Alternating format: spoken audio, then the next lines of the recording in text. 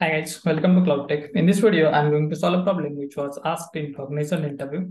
The candidate had 2.5 years of experience working as a Java developer, and apart from Java, he was having knowledge about Spring Boot and REST APIs as well. When the candidate solved the problem, the candidate was offered a CTC of 8.5 LPA. Okay, now let me explain you what was the problem statement and how the candidate solved it. Okay, so the problem statement was he was asked to write a Java program to create a singleton class. Now let me explain you what is the singleton class. So singleton class is a class that can have only one instance or object of your class at one time. Okay, so and this singleton pattern is used to ensure that the class will have only one instance and it provides a global access point to that instance. Now let me show you how to implement this by writing the code. So here you can see I have written a class. This is a singleton class and I'm going to make this class as a singleton class.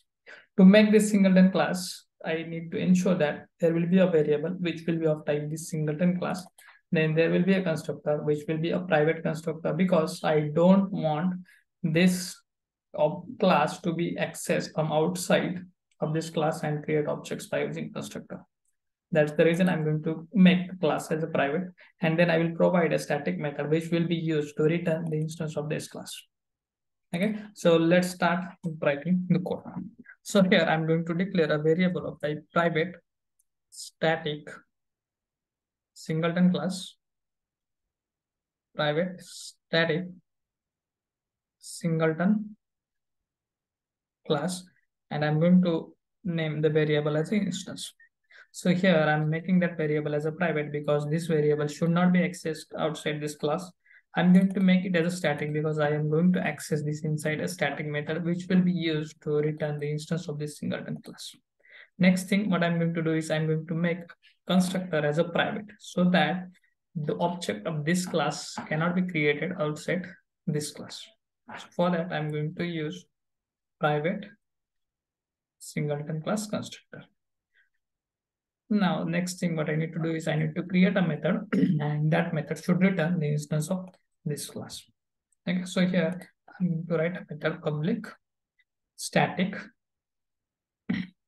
then singleton class. This method will return a singleton class object. That's the reason I'm going to write a return type as a singleton class and I will give the name of that method as get instance.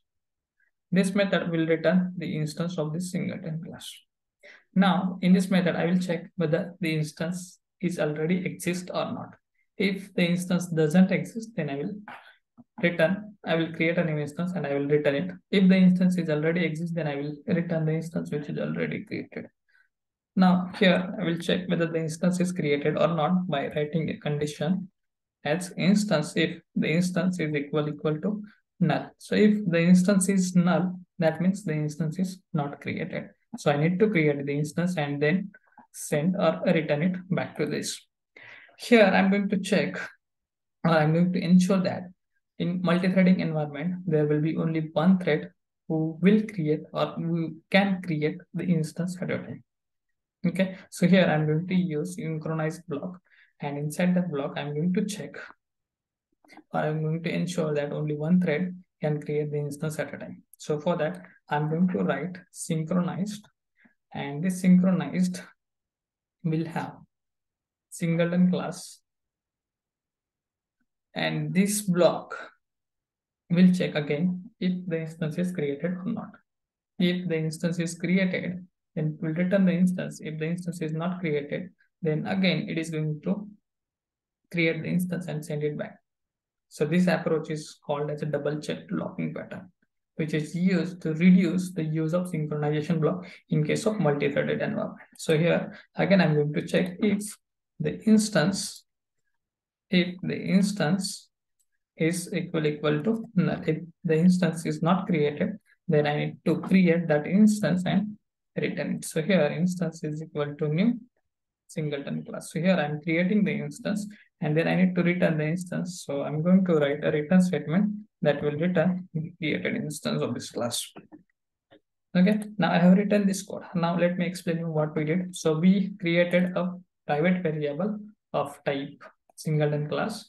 Okay, then we declared that class constructor as a private because I don't want to create the object by using new keyword with constructor. And then we declared a method that will return the instance of the class.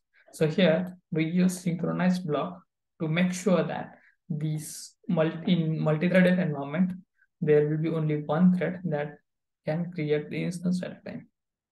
Okay, that approach is called as double check blocking pattern. And this is used to reduce the use of synchronization block in case of multi-threaded environment. Now let me test this. So for that, I have written a class test singleton, and inside that I have written a main method, which is going to be starting point for our program execution. Now inside this main method, I'm going to create multiple instances of the singleton class, and I will check if all the instances are same or not. If the instances are same, then I'm going to say that this is a singleton class or singleton instance.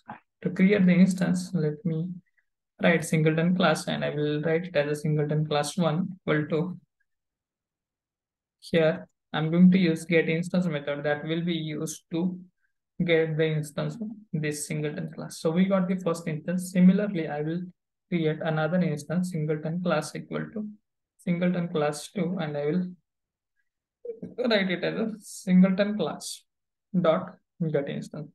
So here I will get another instance of this class. Now I need to check if both instances are same or not. For that, I'm going to use equal operator. So if singleton class is equal to singleton class 1 is equal to singleton class 2. If both instances are same, that means that class is a singleton class, right? So here I will simply print that if says out both instances are same.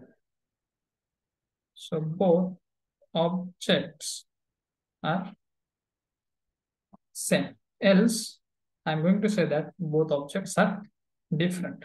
So here I will write both objects are different.